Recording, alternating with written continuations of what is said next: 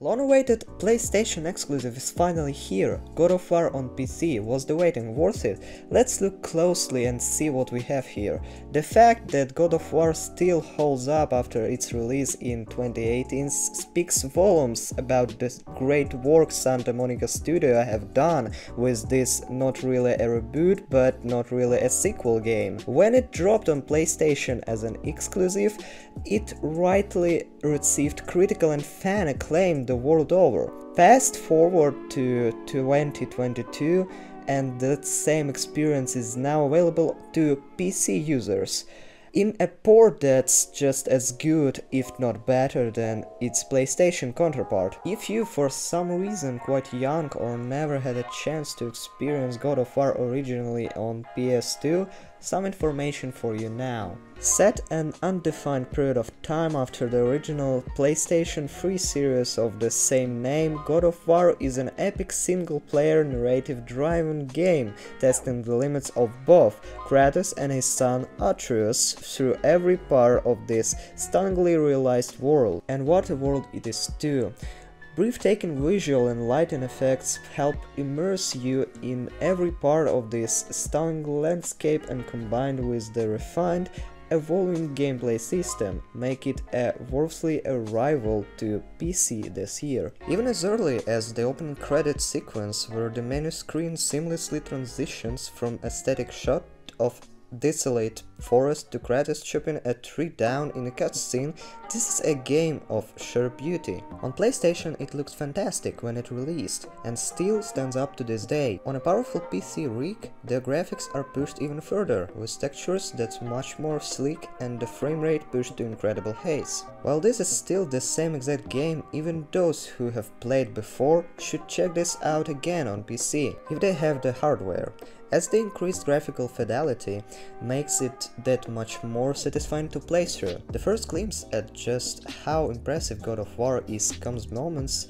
after selecting new game on the main menu. A seamless transition from a static shot of a desolate forest shrouded in fog cuts back to show Kratos chopping a tree down. While you marvel at the staggering detail put into landscape and character models, it's easy to become distracted and forget to press X, as it feels more like in an in-game cutscene than a playable moment. The story isn't quite that simple, and around the midway point, just when it seems like you're gaining headway on this mission, the story shifts slightly from this initial goal to something more epic and treacherous, complete with well-timed and often surprising plot developments. Atreus and Kratos constantly grow throughout their adventure together, with dialogue shifting between cold and callous to warm and understanding over the hours spent trekking these beautiful worlds. Not only that, Atreus starts to grow snarkier, with more quips and backhanded compliments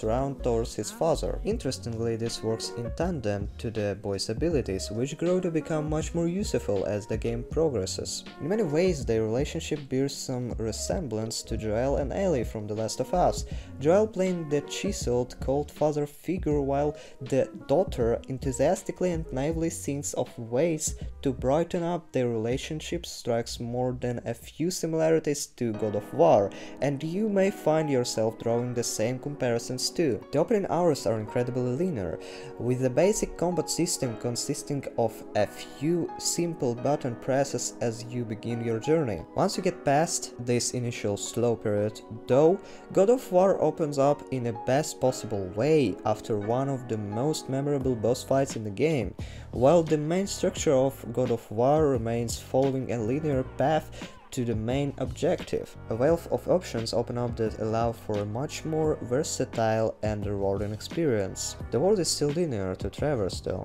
which may not be to everyone's taste, but it does allow for a lot more environmental details to shine through. Defeating enemies and completing quests, both main and side, grant you experience points that in turn allows you to level up your character. This leveling works twofold. You get access to better weaponry and armor, along with more skills and abilities to use in combat. It pays to smash the various vases, wooden crates and anything else lying around too, with hex silver, the currency used in game, able to be used at various vendors across the world to buy better weapons and armor as well as items for Atreus. The skills range from simple combos to extra damage done with axe throwing, through to game-changing moves.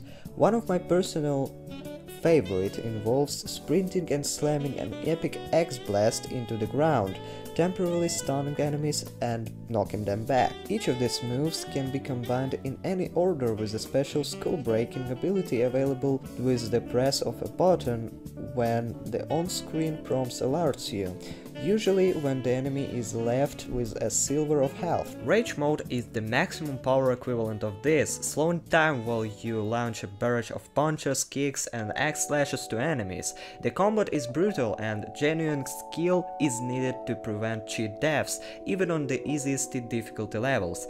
Dodging and accurate axe throwing helps here too, with the latter incredibly adept at dealing with onslaughts of enemies rushing on your position. The variety in combat and skills is some of the reason God of War works so well. What begins as a seemingly basic and almost button mashing experience evolves slowly into a deeply refined, intelligent combat system with multiple moves and skills to share things up. As a personal recommendation, I would say to use a controller while playing this, as the controls flow that much more smoothly compared to using a keyboard, especially the combat, which can be a bit finicky using a keyboard and mouse. Visually, God of War is absolutely stunning and easily one of the most polished PC experiences out there right now. Snow crumbles and cracks realistically as you walk through knee-high clumps.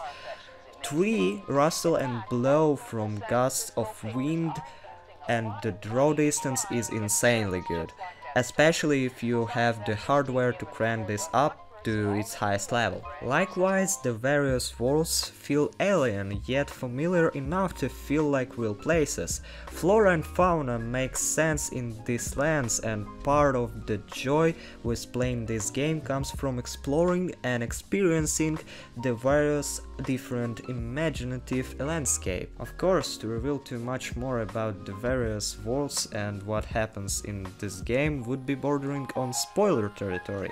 Yes, I know the game has been out since 2018, but for those avid PC gamers that have steered away from story bits pertaining to Kratos' journey, I'm not about to spoil them here.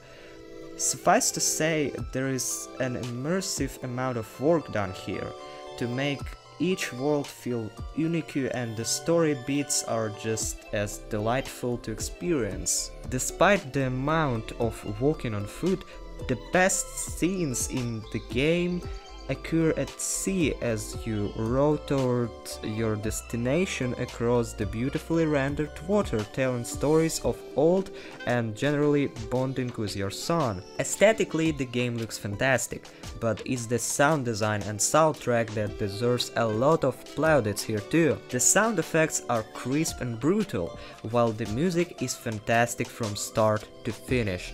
Beer McCreary's score to this game is just as good today as it was all those years back. Overall, it was worth waiting. If you're unlucky to get PS5, PC is the best option to play the game, even though I would still prefer PS5 as console to play on. Thanks for watching, would love to see you in the next one, guys. Hope you like everything and my work was also worth it.